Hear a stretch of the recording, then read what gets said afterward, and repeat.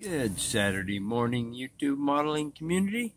This is Ron coming to you from Grandpa's Toy Room with a Saturday morning update on two builds today. We've been working on several things, but I just wanted to do a update on the modified. I have it on the turntable here, and we're just going to do a little slow roll around for you.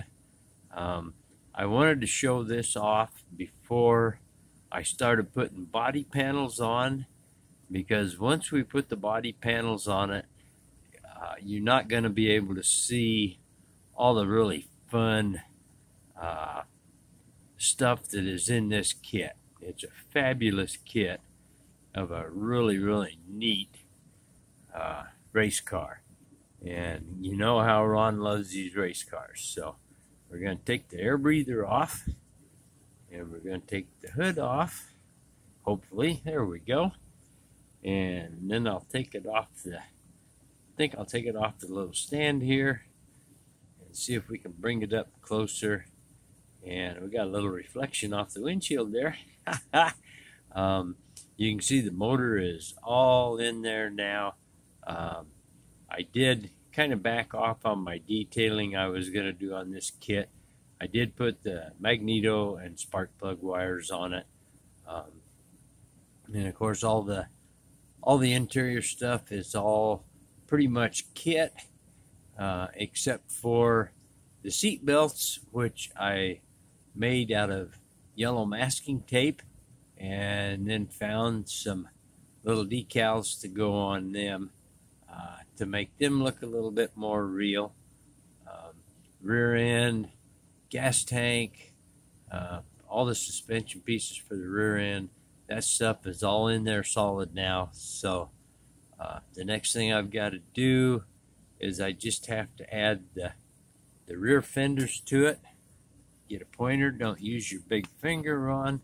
I've got to add the rear fenders that go through here, and then there's two body panels, one that goes in here and another one that goes up there. And when all those go in, you can't see this beautiful rear end and stuff.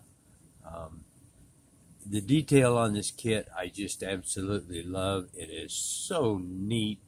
The bad thing is that the biggest percentage of it will not be visible once I start putting body panels on. So that's just an update on the modified before I start putting body panels on.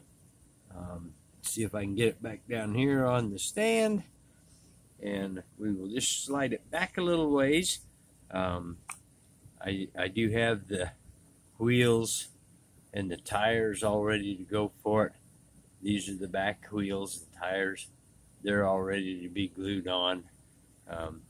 The front ones are basically the same thing, except on the front ones you do have the center hubs and stuff all as part of the wheel, rather than just having the bare wheel like the back ones are.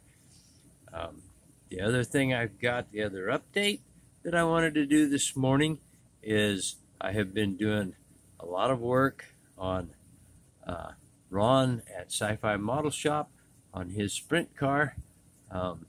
Chassis is all painted, rear suspension and the rear end assembly is all in there now. Center steering is all in there and painted. The dashboard is in there, or the firewall, whichever you want to call it. Front suspension is all on it with the torsion bars and everything. So that is all coming along real good, looking good for him. I got to get this done and get it mailed out to him. I've also been working on the little engine for it, and we'll see if we can get this to focus. Maybe I need to move the race car out of the backgrounds, and it might focus on this engine then for you. Yeah, there we go. That's better. We're getting the detail and stuff done to the engine. I need to find a set of decals now for the valve covers and put on it. The only other thing that we have is also for Ron's car, and we'll see if we can get this to focus. Maybe it will, maybe it won't, but we're scratch building a magneto for it. So all the spark plug wires and the magneto for Ron's engine. But that is just a quick Saturday morning update.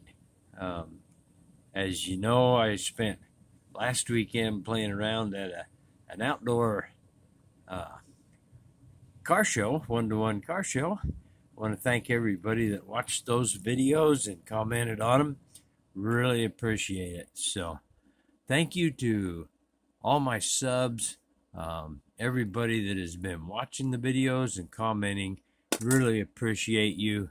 This is a great community. So this is Ron saying so long for now.